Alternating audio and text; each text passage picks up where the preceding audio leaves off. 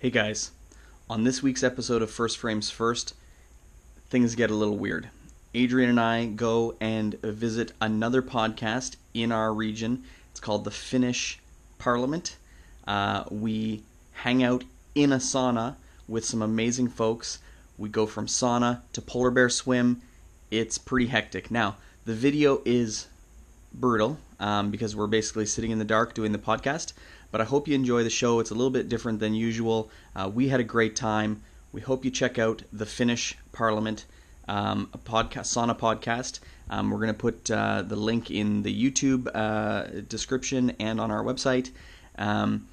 Around 38 minutes or so, and right at the end, come back if you're paying attention to the video, because you get to see Adrian and I dunk in the polar bear swim in the freezing cold pool. So it's a little hectic. All right, we'll see you guys in a couple weeks, and we'll have some really cool news for you. Okay, bye-bye.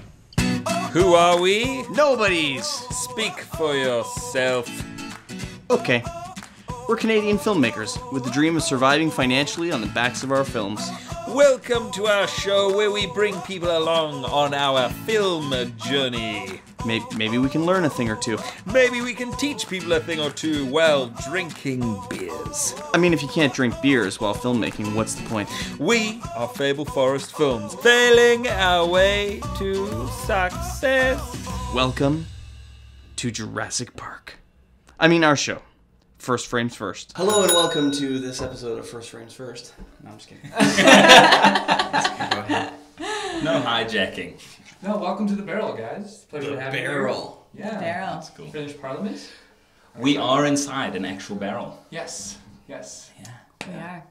A A hot barrel. A very hot barrel. we've learned a little bit about you, but for the benefit of the listener, maybe you could just go around the horn and describe who you are, what you do. We'll start with you, Jay. You're to my left. Hello, I'm Jason Green. I'm a first-time listener, first-time sauner. So I'm pretty excited. You're a first timer. I'm ready to leave. You're already, about to lose you're losing your sauna virginity right now. It's Is it painful? it's a little bit painful. Okay. I have been to the sauna Just for stare like a into- second at the Just gym. stare into my eyes. This is it's an audio podcast. So, yeah, I'm part of the team at Fable Forest Films, producer, feature film producer, and television producer, and manager at Blackberry for about 15 years. So, a lot on the go. Super. Cool. Yeah, my name's Adrian, and I am primarily a stay-at-home dad. And in the cracks between when I get a bit of time, then I do feature films and make feature films and long-form documentary series with Jay, the other side of Fable Forest Films, more the technical dude. Yeah, but that's about it. Super director, editor, Foley artist, graphic do designer. it all, which is cool.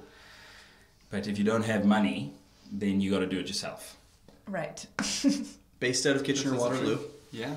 Yeah, Fiercely local. yeah, for sure. We push really hard to get local talent, and anyone that we're working with, we try really hard to keep it local. But yeah, that's about it. So we're really hoping to build a film community in the region, and it's going well. I mean, I would say that the film community is very vibrant and it's very happening, and it's actually, yeah, it's come a long way since we first started.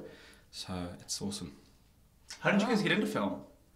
What's the kind of origin of you guys starting to work together and developing your own passion for film? Was that something that you guys kind of came across independently and then found a shared interest together, or what's the origin story on that? No, it was absolutely, it did develop separately. I just started, I went to university for film, always just wanted to make films. And then when I moved to Kitchener-Waterloo, because I met my wife, there was no real large-scale film industry.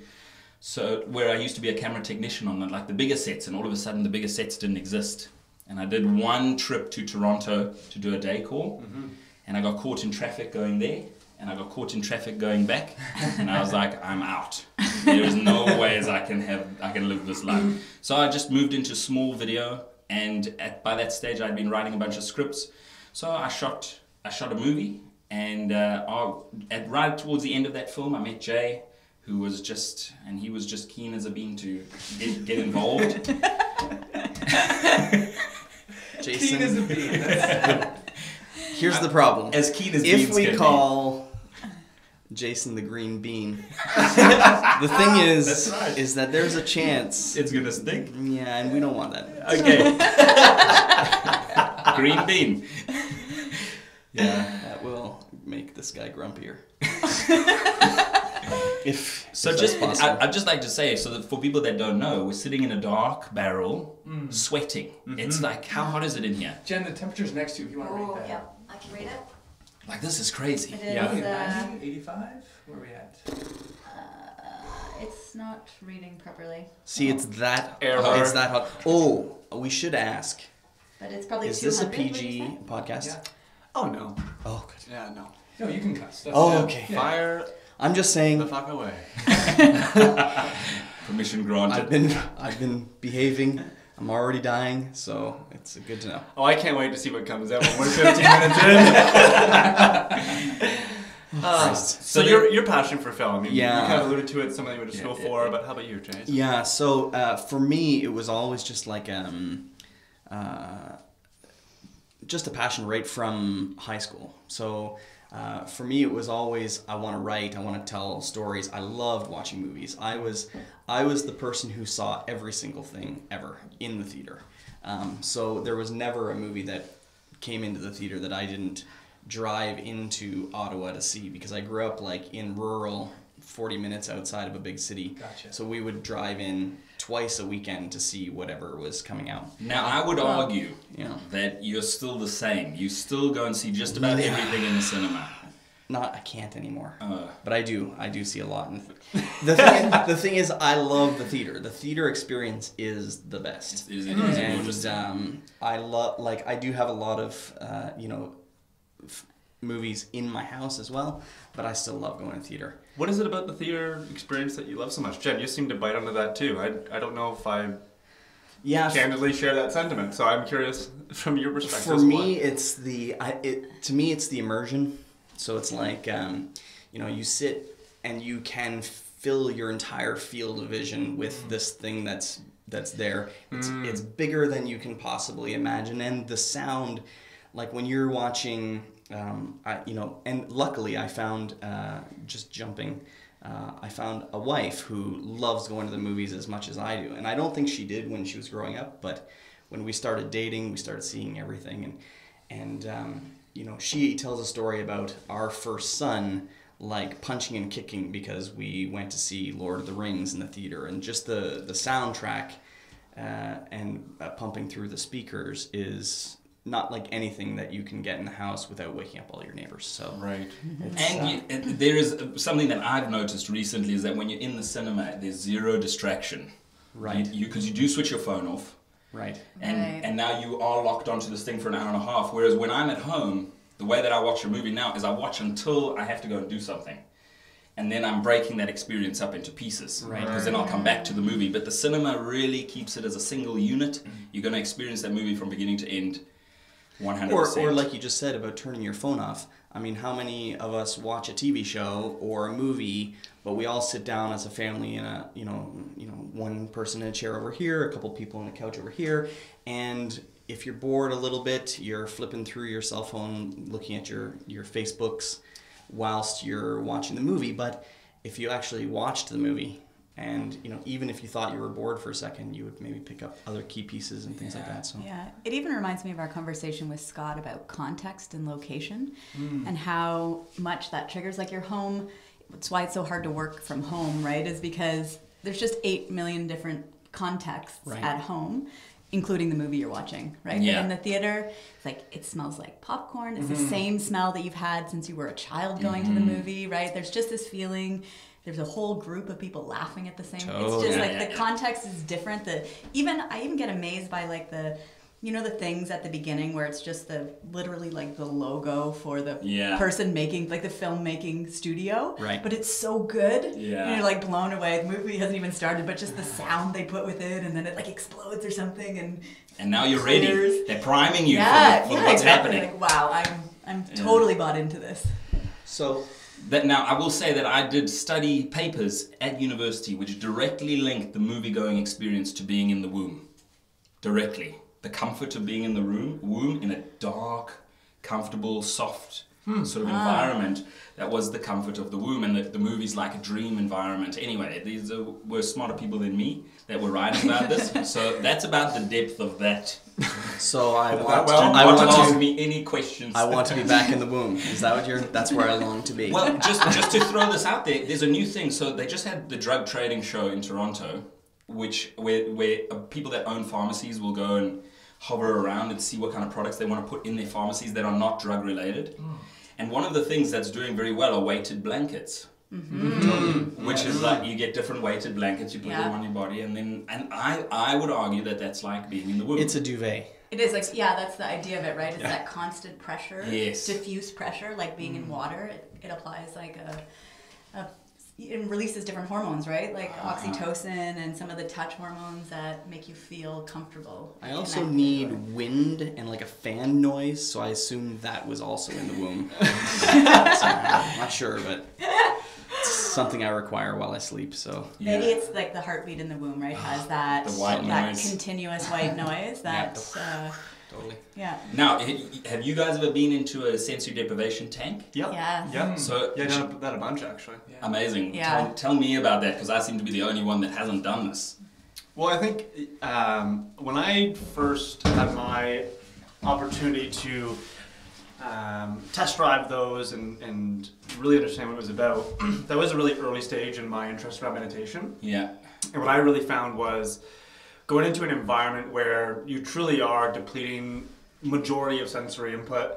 There's no light, there's no sound, there's no touch except for that awkward moment when your pinky toe touches the side of the sensory deprivation tank 45 minutes into it and it wakes you up. But the point being in that moment it's like you have a toe and like the little rim of water you can feel in your face, so it's like you've got like eyes and a toe, but you can't feel anything the else. rest of your body. It's really quite odd. It's like feeling something disconnected to you. Yeah.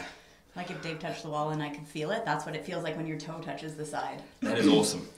So it just like it really was and is for me the lazy man's way to meditate. You're just putting the odds in your favor of being able to get into an environment where you can actually achieve a sense of deep focus, or for those interested in different brain frequencies, right? You can get into different levels of the brain functioning that allows for that sense of connection or meditative state to be realized. And I think at the end of the day, it's kind of like playing with the signal to noise ratio in some ways, right? To your own experience, which I think is kind of similar to the idea of a cinematic experience. It's like the sensory deprivation tank of consuming art. You're in there, you're removing, not all of them, but you're removing a significant amount of distraction, right? And so the signal to noise of being able to absorb that is significantly different. One of the neat things that I found really cool was in the sensory deprivation tank is listening to music. Yeah. Right, be able to put that in through underneath the water, whether it's Pink Floyd or others, you get really, really immersed within it, and I just think there's a different appreciation with for the one sense that. you're giving yourself, right? So it's almost like if you were sitting in the cinema, and you were able, the story itself was able to kind of pull you outside of your body, so you stop feeling the fact that you were here. You were kind of in the movie. Yep. It would be like a guided meditation. Yeah, like a sensory deprivation tank controls your all of your senses. So it's kind of like a movie experience, right? That team has carefully crafted what you're going to experience with every one of your senses almost, right? So that you're not making choices. You're just immersed in this experience that's been controlled for you. I would say that a lot of filmmakers probably don't think about things on that level when they're making a movie. They're like, okay, and this is where they hit her in the head.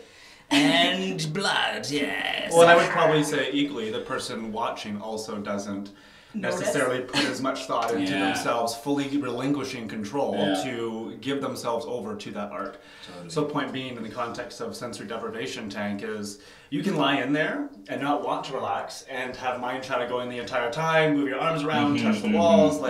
You do have to give yourself permission to give up. Or to give in, rather, right? And I think same to the one who is a patron inside of a cinematic experience. I don't know how many people consciously go to it for the same reasons that you do, Jay. Right? When you're talking about, like, I go there, it triggers my experience, I take it for what it is, I fully immerse myself in it. I don't know that many people I'll do. I think it's I'll give you exceptionally another good. example too, but one thing that I found was because I also like discomfort, and I've only done it once, but for me it was kind of uncomfortable. Like, it was great, and I kind of got more into it, but there was a moment where I think you have to, like, for a first-time person, I think they definitely got to warn you. I think they do, but like, You're going to be sucked into the blackness. You're going to think a little bit of, there's going to be a little bit of panic, right? Like, I was lying in there and thought, the guy's going to come in and lock the door. Like, I'm never going to be able to get out. Right. And once you have that thought in your mind, it doesn't leave. it's totally cool, though, because what you do is you fight the feeling that you have to open the door to make sure that they haven't locked you in, right? And the longer you're in there, you could be like, I'm sure he's locked it. I'm sure I'm in here forever. But you can just sit up and like push the thing. But to fight that feeling is amazing. So Jason he's the type of person that would watch a scary movie and he's like wants the movie to scare him as much as possible. Right. So he's like, you better do a good job and scare me. He's not like, oh my goodness, he's sort of, being trepidatious of the fear. He's hoping that in the night he wakes up with cold sweats and he believes that there's a demonic being at the foot of his bed naked with a knife. Well, that's a great point, because on this podcast we like to dip into people's comfort zones, how they intentionally put themselves in difficult situations to better themselves as human beings. Right now, the difficult situation I'm feeling is I'm very warm. Jen's right by the heater. I can't imagine how she feels. Dying. We should take a break, Yep. get cold, come back and talk about that exact thing, because that's super interesting. Oh no, It's called the old bear hug here. I feel a little splash of water on. is this just before we run out? Yes. Okay. So, for those of you listening, this is basically torture.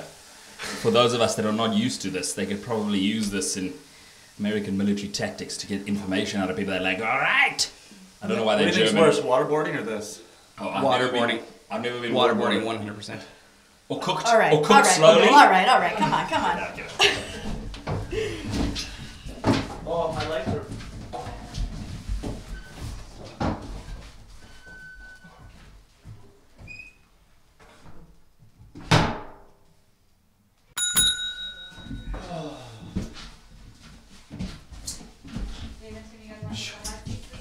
Sure. What's that? You guys want to take the hot seats this time? Yeah, Yeah. can you just bring some water in though? I would love a sip. That is great. Oh yeah. Feels so much better in here now. Yeah, but it's like, so I just used to sauna at the gym when I was going regularly, and it was my favorite part of the gym. I hate the gym. I hate the whole gym experience. If you love it, Oh, I don't. I hate it. I absolutely hate the gym experience, but my favorite part was absolutely the sauna. Did you bring water for me later or no? Yeah. Thank you. Are you coming over here now? Sure. Okay. That's nice. Oh, it's not as hot anymore. Always the first one. God. Yeah, I'll do a little, we'll just have a moment of silence here for the water. Oh. How can I still be cold right now?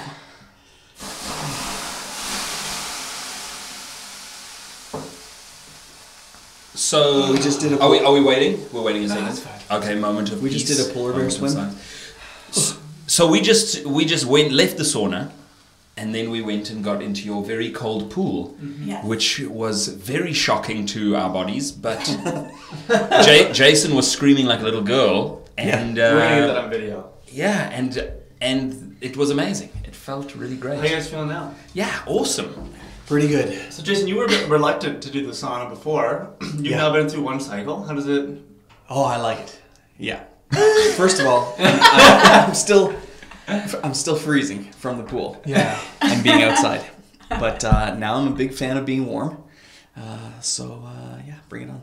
Bring it It's on. the extremes, right, that make you like the hot more after the cold, cold more after the hot. No, the hot after the cold is much better than the cold after the hot. So what are some examples of some other extremes you fellows have been exploring over the last little bit? Well, Film related or otherwise? Or otherwise. So Otherwise, so yeah. Now we were in the kitchen, and you guys just mentioned that you guys are into triathlons, Yes. and so we tried a triathlon. we A tried try? a try. Now Okay. and at Guelph, so you guys were there the second Guelph race. Yeah. So it was a wonderful experience. But I will say that It's funny because when you asked me, you sent an email saying, think about, places where you push your boundaries. Yeah. And I would say that you get, super professional athletes who do this kind of thing all the time. And when they do a race, it is one thing. But when you are not used to doing a triathlon or something of that nature, like some kind of race, right, and then you embark on that, you are really pushing your boundaries because it's your first time that you're ever doing it. And I'll let Jay tell his story because he pushed his boundaries to the max at this little try. So the context here, what are the distances again for a try? It's so it's 400 meter swim. Yeah. 10K bike. Yeah. And a 2.5K jog. Okay. Yeah, great. So tell us about your experience. So this is 2 or 3 in the afternoon. Yeah. Is the starting time, right? Something like that. it was Was it a bit morning. earlier? No, you're right. It was like 1 or 2 in the afternoon. Yeah. Okay. Yeah. So I think Jay at the starting line. I'm trying to just visualize. Yeah, no, totally. So So we were really nervous. And they put us at the front with all the guys who were looking really aggressive, like they were going to go really fast. And we kind of just sort of slithered backwards towards where all the old people were, and we felt comfortable. We were like, we'll just be here. totally. They give you different color hats, like swimming hats, and they were like, yeah, all the old people have the blue hat. And I was like, perfect. I'm getting the blue hat, and I'm going to stay at the back of the bus. I let everybody go first. But I think it was like even just the training to get to it. So like I had never run a 5K in my entire life, and so trying the 10K bikes and seeing like, okay, I can do this. The plan wasn't to really like be fast, just could I even complete a 10K bicycle ride or whatever. So it was about trying that stuff. But the swimming I was the most worried about. And so we started swimming every week, and I got to the point where I thought I could do it because we were swimming more laps than the 400 meter distance. So I was like, and I was reading all the like tips and stuff on the websites, and it was like, you should go out and swim in the lake because it's not the same as the pool. And so I just swam more laps in the pool. But I think we only swam in the pool. I think I only swam in 4 or 5 times and thought, we'd be good to go.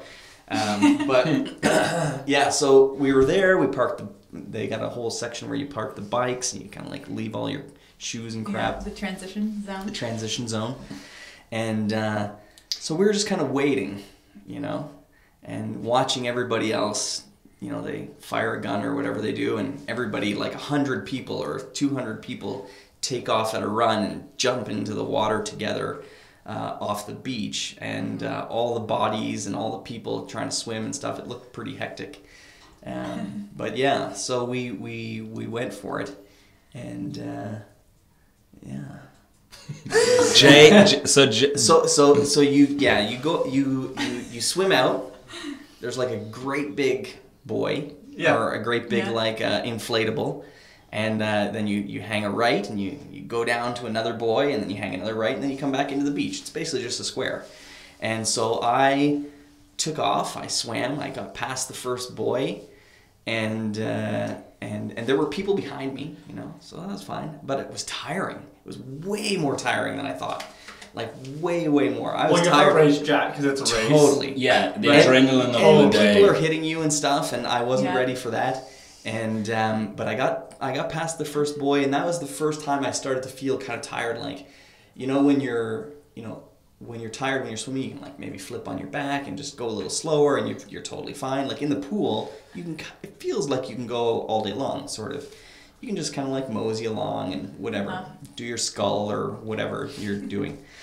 And so I was struggling by the time I got to the second buoy, and I turned around. And I was on the home stretch to get back to the beach. And so I had probably gone 300 meters. 250 or 300 meters. And I started to get so tired that I just couldn't go any further after just after the second buoy. And so they told you, like, if you're struggling and you need help, to take your little toque off and wave it, and they're going to come and get you. And because they That's fun for you guys because you guys are such professional triathletes. You guys are like called it a swimming toque. You guys are like 400 meters. What an idiot. So they've got like little boats, kayaks all over the place. And so I was so tired I couldn't even take my hat off. I was just like struggling to stay alive, basically. And so they're not coming to get you when you're just like floating. And so finally I got my hand in the air and I waved and I yelled, and the guy was like chit-chatting with his girlfriend or something. And so he was like, okay, I'm going to mosey over. How are you doing? And finally I was able to grab onto this boat. And I was like, I don't think that I can make it in. He was like, just rest. You're going to be fine. You can rest for a while. And so I'm hanging onto this boat. And there's a whole, like, in the heat that I was in, there were still tons of people behind me. So, like, it wasn't like I was super slow. And so as I'm holding just on went to out this, too hard out of the gates. Maybe. I don't know. But, like, as I'm holding onto this thing, I'm like, everyone else that is behind me has been swimming in the choppy water as long as I have been, and they're not drowning yet. You know what I mean? So they're still going. And so then I felt okay for a second. I had rested for like 30 seconds or a minute, and I was like, okay. I'm like, okay. I calmed down, and I was like, I can go again. Thanks, buddy. And so I like let go, and I started to go, but my arms just were not working, and I started to like sink again. I was like, shit. So I just, come back. I grabbed him. He didn't go anywhere, thank God.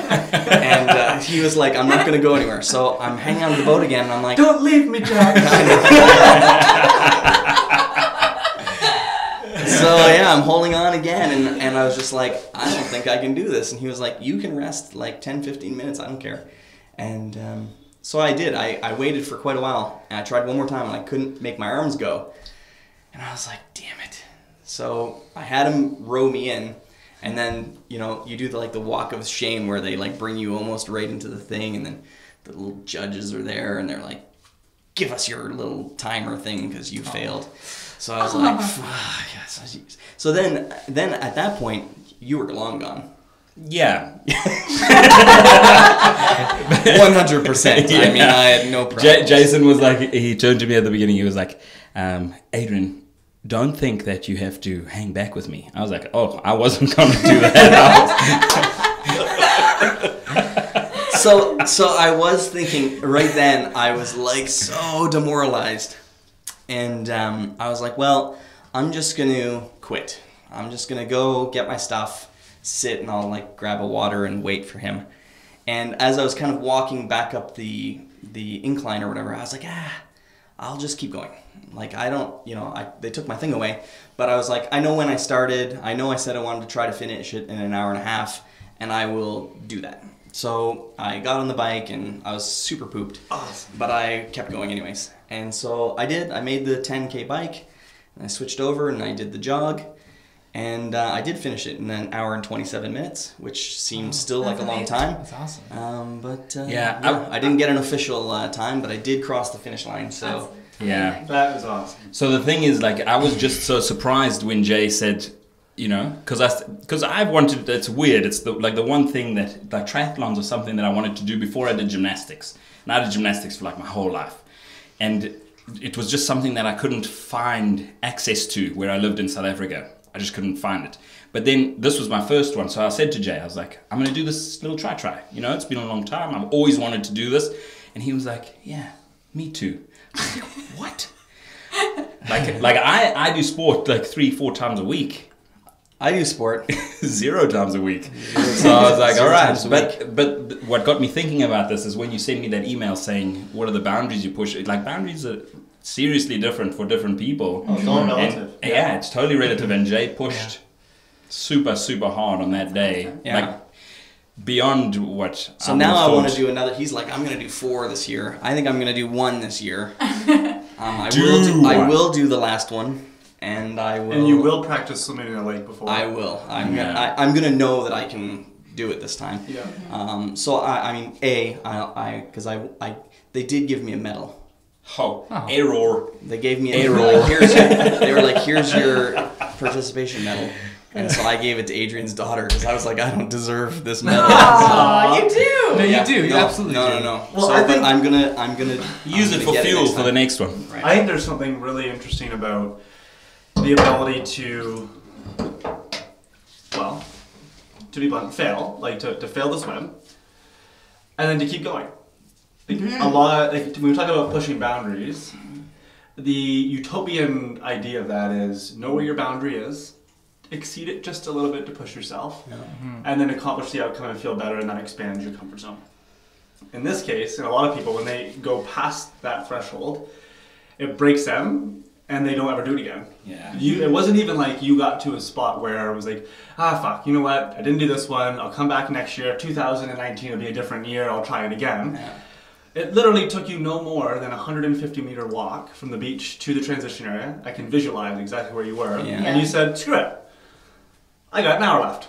Right. I'm getting on the bike right now. And you already knew at that point in time that you weren't going to get your time, right? Because you didn't have your chip. Right. You weren't a qualified participant. You weren't going to get a medal, although you did. Right? And like you still kept going. There's something really special about that. Where does that come from you? Where does that? I don't know.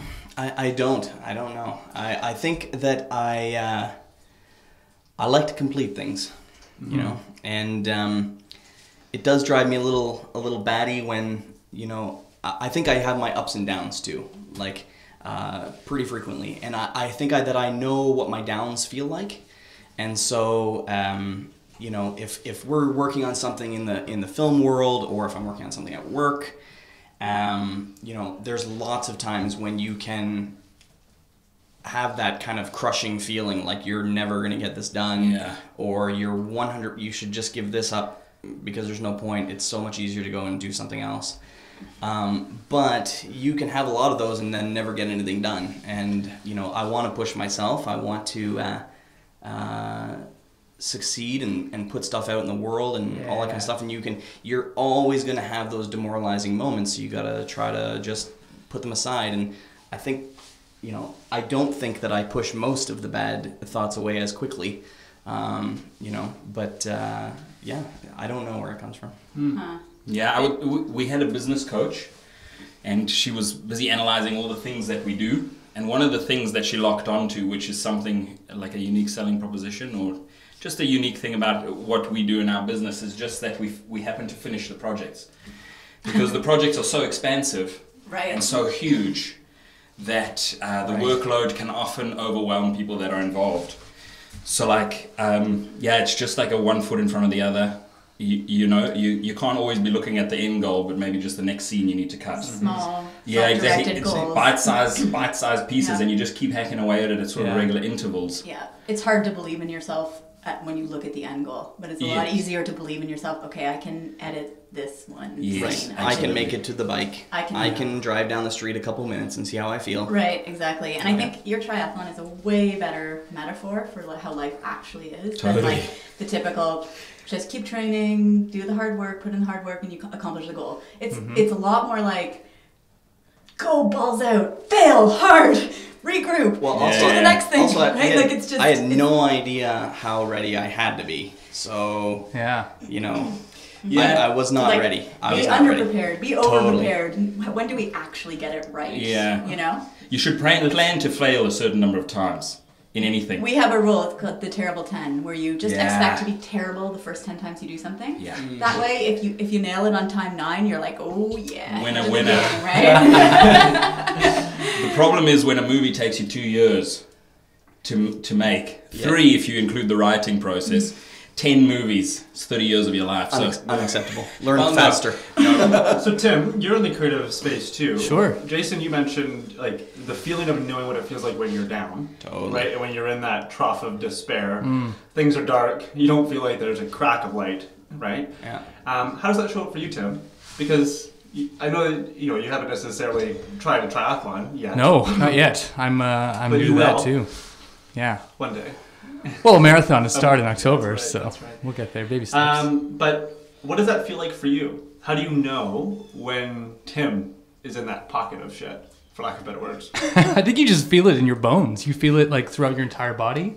But where you're specifically in your body? Because emotions show up in different spots. I'd say it's right. I'm pointing to the area between my throat and my heart. That's where it gets tight. There's a tightness there, uncomfortableness to Anxiousness? it. Anxious? I would call it, I don't think I suffer from anxiety, but maybe that is a form of anxiety. Yeah, and I think to further relate it, like, it doesn't have to be perfect. It just has to be done, right? So regardless of whether you hang off the kayak for 10, 15 minutes, as long as you got that project done, that edit done, that marathon, try it done.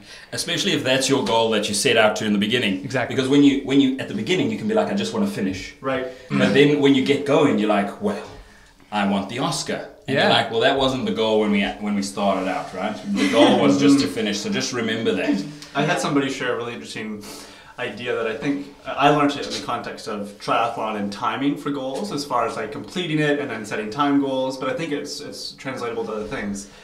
It was, last year when we were doing our first event, like you, mine was finish the damn thing. Yeah. Finish it. Time is relevant. But then all of a sudden, when you start training, you're saying to yourself, kind of like the Oscar idea. You're 2 years into the film, like, shit, this is good. Like, we should get an Oscar for this, right? So all of a sudden, you start building, anticipating bigger goals, or you feel more confident. That's why you push the original one. So the idea of saying, my bronze medal goal is finishing. My silver medal goal is doing it in less than 2 hours. My gold medal is less than an hour and 30 minutes, all three sports. With a medal around your neck. Right? Yeah. And like setting tiered goals where you can still kind of win no matter what. Yeah. Or not no matter what, but you don't lose sight of your original goal, but you can create stretch goals. A potential Oscar, that's what you're saying. That's right, Yeah. that's right. Nomination. Potential Oscar. Yeah.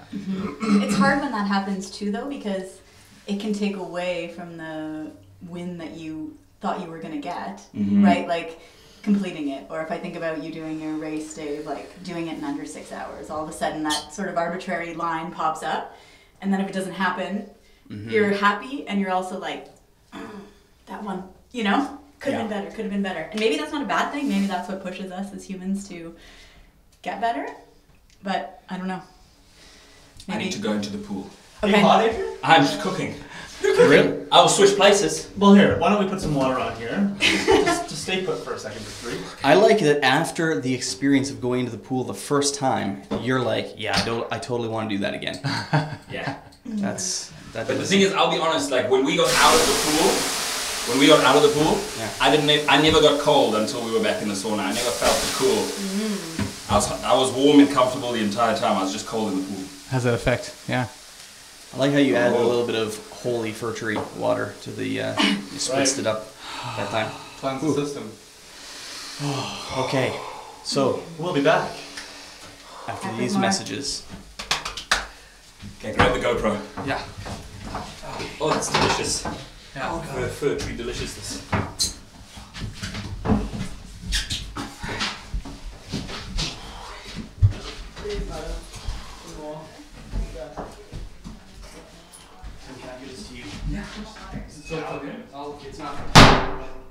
I'm hoping. Oh, I see. Yeah. Actually, should be fine.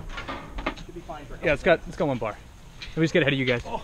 Good catch. Thank you. I hope you got that on camera. I got some of it.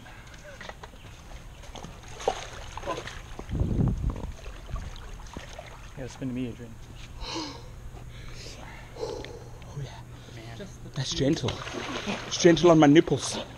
So do you guys do any other sport besides triathleting? Yeah. I like sports. Yeah. We All the sports? go to a gym that does like CrossFit kind of. Oh, cool. That's our main go-to exercise. So have you guys seen the documentaries, the CrossFit documentaries on Netflix? Yeah. They're amazing. I didn't realize that CrossFit was such a sport. Well, it's the sport of fitness, which is interesting. It is and I've never seen fitter people in my whole life. Yeah, they're insane. Those CrossFitters. They're next level. Is it next level stuff. It's falling down. Is it running, Tim? It is, yeah. Oh, cool. Yeah, they are unbelievable. Yeah, when I saw that, my mind was blown. And I actually have a friend who's doing strongman stuff now, which is, I suppose, anyway, it's just he's got a super gym and he is just getting so huge. I feel like for that sport, strongman, you need to have an abnormally large bone structure. Yeah. It's hard You're to either like find born, massive. you can do that, or like I don't know. There's a Well, Yes. I will say that Neil was a lot smaller. Yes, he was a normal. He was but he was a bit thicker. Like Dave has a sort of a slender look, a slender body, whereas like Neil. Dave, Adrian's been noticing your slender body. No, but like no. Thanks, buddy. No, listen. The thing is that there's 100% body types that are geared towards certain sports, and Yes, actually, that's true. I was very frustrated because when I realized this, I spent, like I mentioned earlier, that I spent a large portion of my child life doing gymnastics, and I absolutely have the wrong body type for gymnastics. My thighs are far too big. I had my leg. If you saw a gymnast in real life, they have huge upper bodies and small legs. Okay. And I spent a large portion of time doing gymnastics with legs that were too big and heavy. What sport Should I have done? should I do with my body type? If you were Golf, right? no, you could totally. I don't know actually. I don't know. Poker? Billiards? Billiards. Darts. 240. I think you could be a good lifter. Yeah. Yeah. I just Your want to legs say, are really strong. I did want to say, because we're going to steal the audio, we're going to put is it okay if we use this as one of our podcasts too? Yeah. Because we have to keep creating stuff all the time as well. So can you guys, just for the sake of our audience, so we do a show we post a show every second Wednesday called First Frames First, which really just documents the journey of filmmaking that we're on. And we kind of fill people in with what we're doing all the time. And this has nothing to do with film today, maybe a little bit, but we also like to throw on shows where we're doing something kind of different and fun as well. Yeah. But can you guys tell us the name of your show, which will be redundant for your audience, and tell us a little bit about what you guys do? Yeah, sure. So our show is called The Finnish Parliament. The idea is, there's a rumor, if you will, that in Finland, in the parliament, they have a sauna. And the sauna is used to be able to have difficult conversations, right? It's difficult to lie. You can't lie when you're in a sauna, close to being naked, right? It's just a more stripped down environment. Exactly. Yeah. Literally. And so for us, one of the things that we've loved doing here at our place is something called Polar Retreat. We've done that for the last 2 years or so. And that's where we have people that just share the values of self-care and self-growth and just community come together to enjoy sauna, great food, great community, and just creating and using that space with themselves. And we would always have these types of conversations unrecorded in the barrel. And so the Finnish Parliament, we just thought, well, what a neat way just to be able to bring people in more intentionally to have those types of conversations. So one of the principles that we love to talk about in the Finnish Parliament is this idea of polarities. And when our retreat being the Polar Retreat, it's not that because the water's really cold, albeit that's the truth. It's because this idea of polarity is gracefully navigating the extremes of life, right? And that a life well lived is both one that is intensive on the performance side, whether that's doing film, whether that's sport, whether that's parenting, right? Whatever that extreme is on output. And then making sure there's an intentional practice on the recovery side. So nurturing passion, nurturing health, nurturing connection and meaningful relationships, whatever builds energy back in.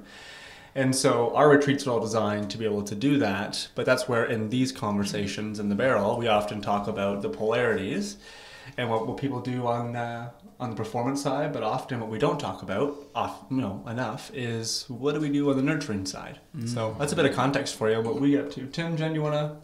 I was going to say the other thing that I wanted to add was the idea of, the sauna and the cold kind of pushes the boundaries of normal exposure to temperatures. And that's the other piece of it, right, is intentionally putting yourself in situations that elbow out your comfort zone so that it doesn't shrink around you as you continue on your life's journey, that you're actually expanding as a person, right? And so A lot of the people who do cold immersion, for example, talk about our circulatory systems and how weak they are now, because we never, we go outside and we bundle up, and then we come inside into our perfectly temperatured house, and we with our weighted blankets. So we never really allow ourselves to be exposed to the uncomfortable ends of the temperature spectrum, or any spectrum for that matter, right? We try to stay as comfortable as possible, instead of purposely doing a triathlon that you've barely trained for, because it hurts, because it's hard, because it pushes your mind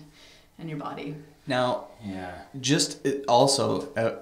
how long have you guys been doing the show? The show? Gosh, Tim... 8-9 episodes. Yeah. Cool. It's Very new. cool. Not too long. Yeah, still pretty It's a green. baby. So this is great, because if people from our show want to listen, then they should just start at the beginning and watch them all. Oh, yeah. Yeah. Or listen to them all. Yeah. Yeah. Amazing. They're good fun. I do have a theory with regards to sport, and you talk about finding discomfort. I think it's essential in having a healthy life. You have to get your heart rate up. You have to burn. The factory has to burn hot. For those of you listening, I wish you could see Adrian's hands right now. But you gotta get the factory to burn hot, because then it spits all the bad things out. Now this is very rudimentary from the levels that you guys probably think about things. But I just think that you gotta. It's like that's. Let me tell you, when the film factory is running hot, that's the best time also. Yeah. Yeah. Go. When you're moving. Yeah. Making things happen. You need that energy. There is certainly, I think what you're saying, Jason, is it doesn't necessarily need to be just the physical engine. It can be a mental engine too. Totally. Right? It's like just stimulating that and pushing that. I will say though that from a sport perspective, or the physiological benefits and experience of actually bringing your heart rate up, I've had some of the most wicked highs after exercise. Yeah. Right? And that's probably why you love it so much and why you carry on doing it.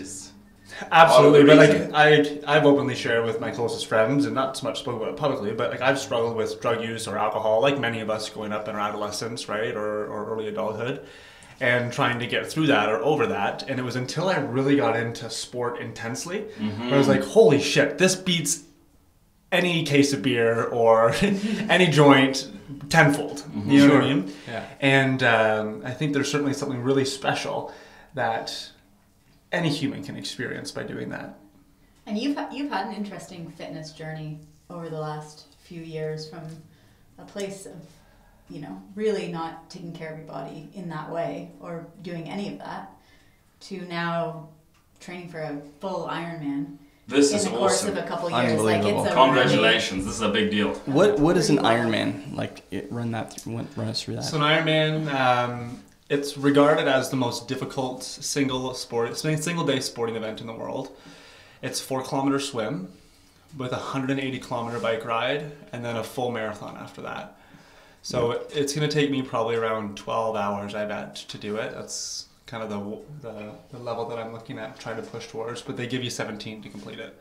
Holy shit. Yeah, it's a long journey, for sure. That is when is this? Do you have a race in mind? Oh yeah, I've How already long? signed up. The clock's been ticking since November, and doing it in Whistler end of July.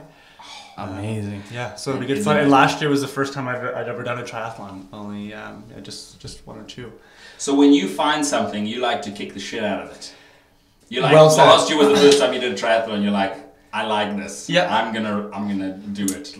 Absolutely, and I think to Jen's point around my journey with sport, like something that may not necessarily be so obvious is part of why I left sport for so many years. Like I grew up as an avid athlete. To your point of like wanting to kick the shit out of things, hockey, volleyball, whatever it was, I loved competing. I loved winning, and going full at something. Well, and that's since translated into business and other things. But with sport, I gave up sport for probably 10 or 12 years after I broke my neck and my back playing hockey. And I had a pretty traumatic experience with that. It's been particularly with a family member who wasn't really there for me during that time, and really struggled with that. I'm not sure what it was, but it was like the trauma associated with that, where I just stopped doing sport. Right. And it was this like painful process of like, I was very, Jen, you can attest to this, I was adamant, like Jen would invite me to the gym, going to go for runs, and I was like, not a fucking chance.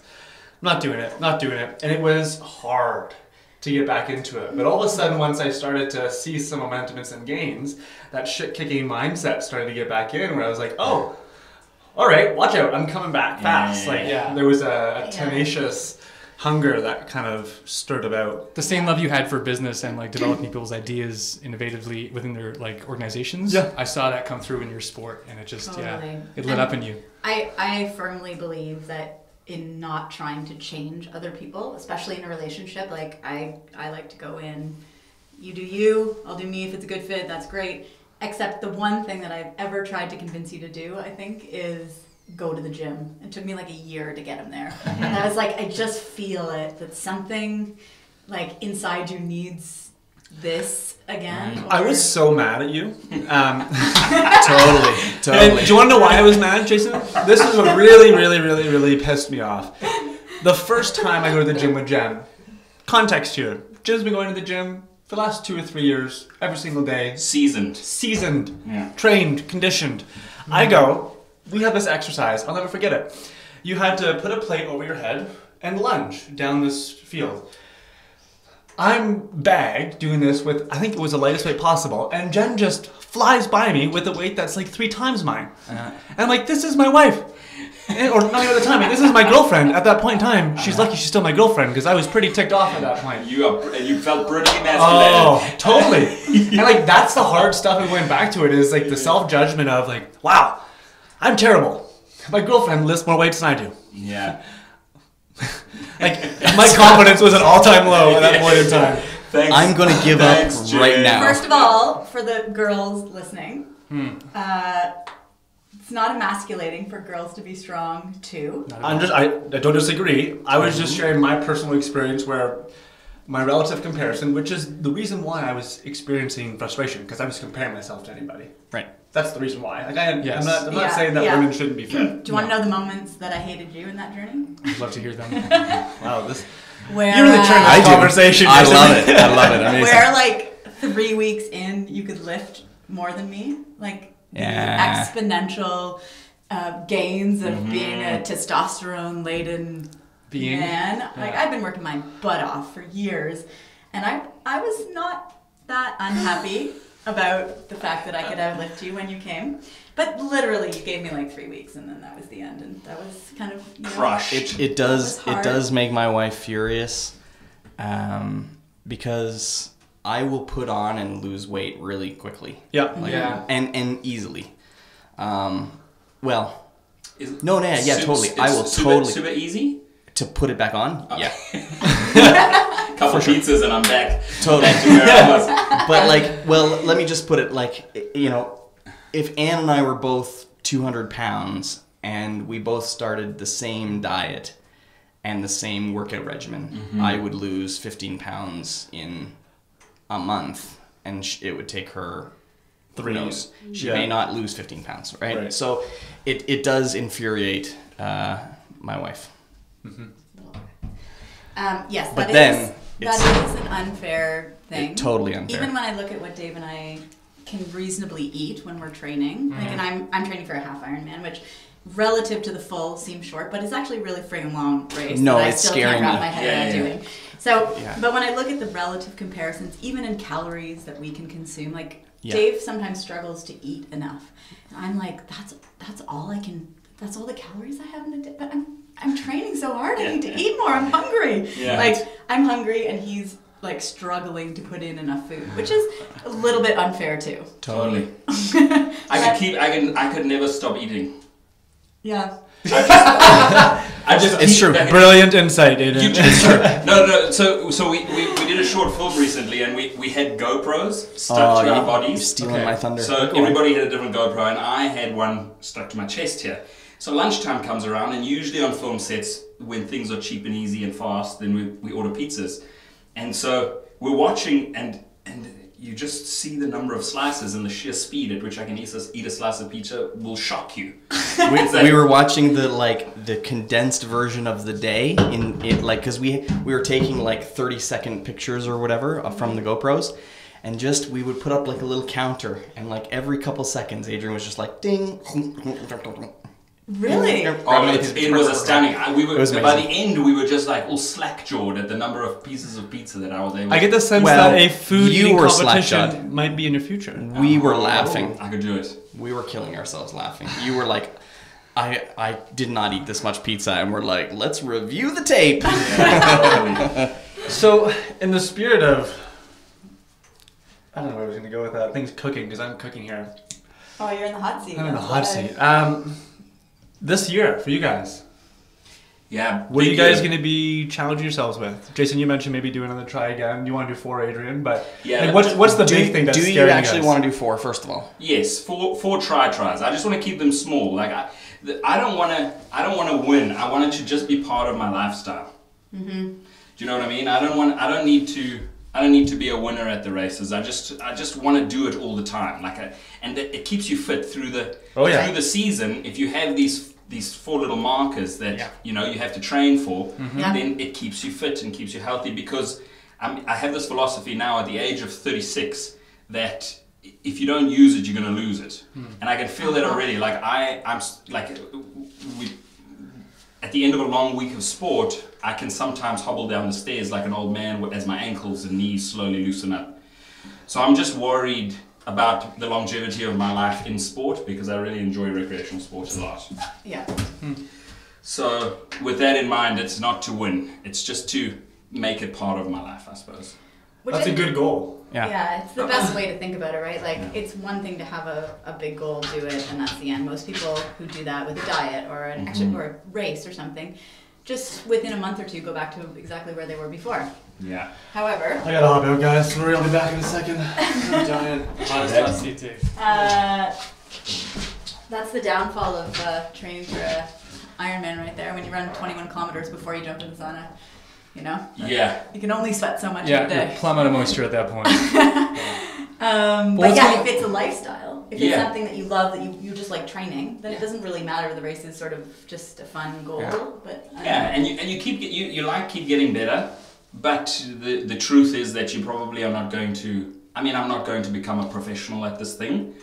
But I always say I want an age group when I'm like 80. I just want to outlast everyone. yeah, totally. And I don't need to age group now. Like we're in the age group, right? Yeah, yeah. But when I'm 80, You want to be winning. woo, I'm gonna be taking trophies. Front and center. Get the participation Yeah. medal. Well, what about creatively? I mean, it sounds like you burn a lot of calories to eat that much pizza on film set. Yeah. What are you guys working on from a film standpoint? Yeah, so we have our latest thriller horror called Shifted, Great. which has been shot. It's all in the can, and we're going through the editing process right now. Okay. So we're going to get a first cut done, and we're hoping to release that we're hoping to finish the first cut in the next 3 months. Okay.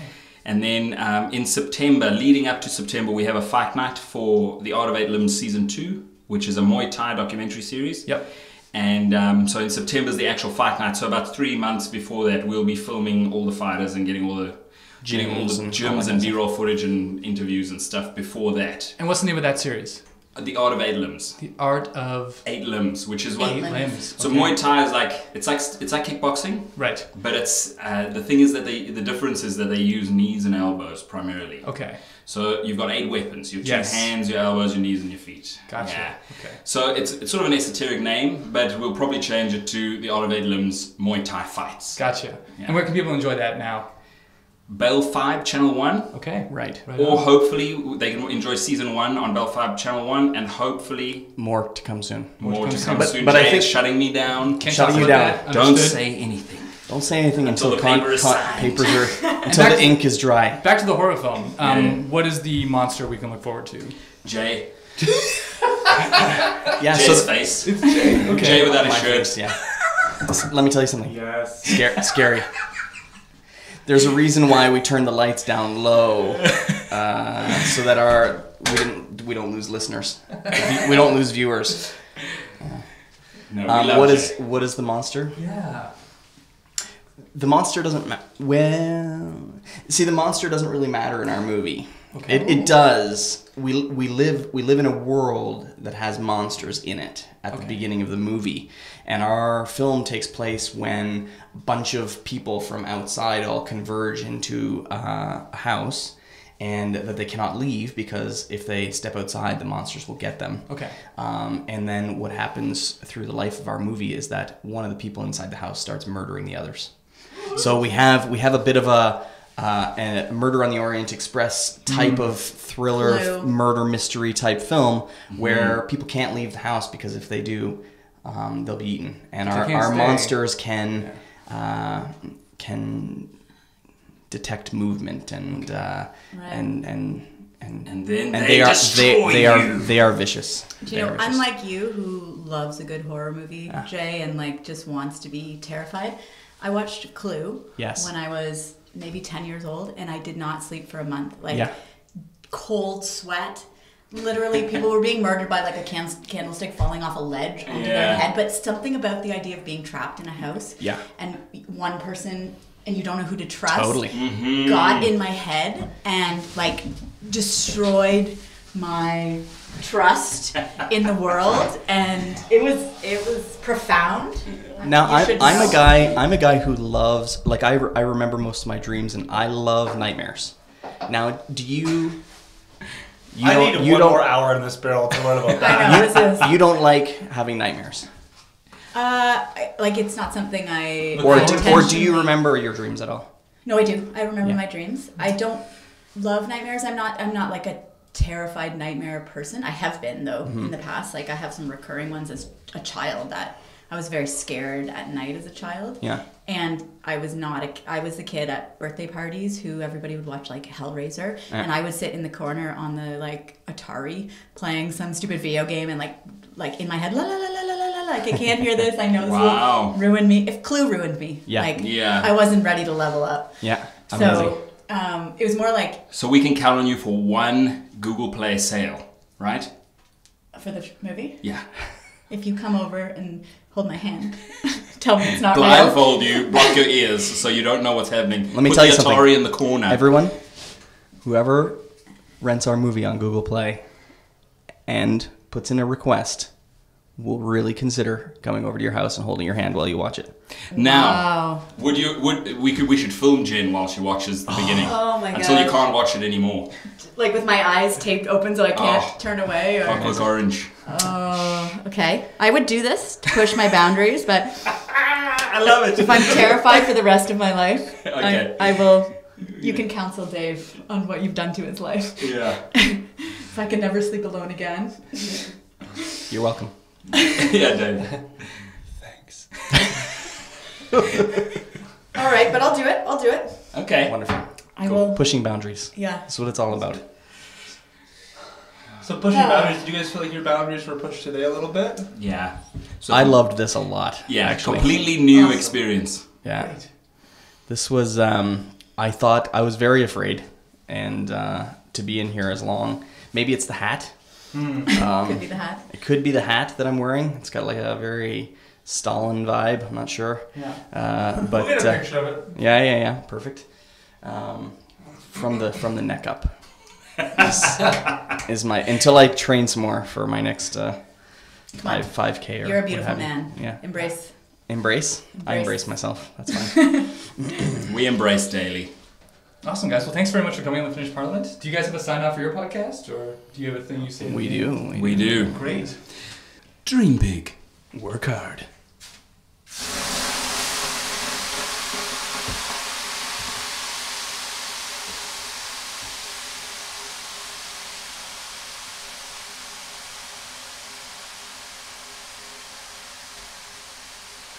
Yay! That was so fun, guys.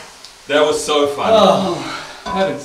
Good heavens. Is Now, right. do you ever sleep in here No. overnight? I don't think I've you wake almost up fallen alive. asleep. When it's not that hot, sometimes we do we call it a low and slow.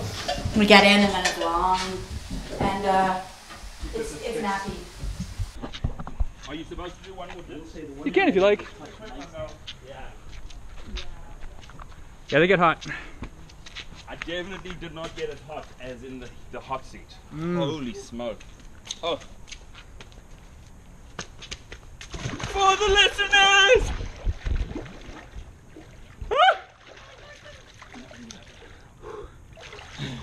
I'm out. It's like 0 degrees.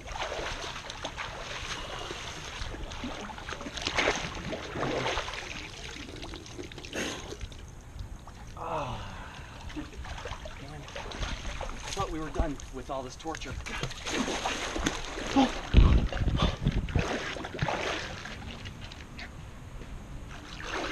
Wow. That's what I'm talking about. I think so. It seems like what are you dripping on me, man? This is technology. Now do we go back in for a second? No. Oh, you End with cold. You end with cold. Woo! And with cold. That is awesome. That is so cool.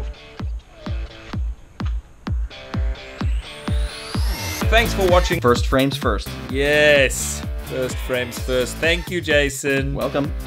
If you enjoyed, head over to our website, www.thefableforest.com. Check out our films and sign up for our newsletter where we will send you exclusive content. Hit us up on our socials, Facebook, Twitter, Instagram, always at The Fable Forest. And share our show with your friends. It'll really help us out a lot. Dream big. Work hard.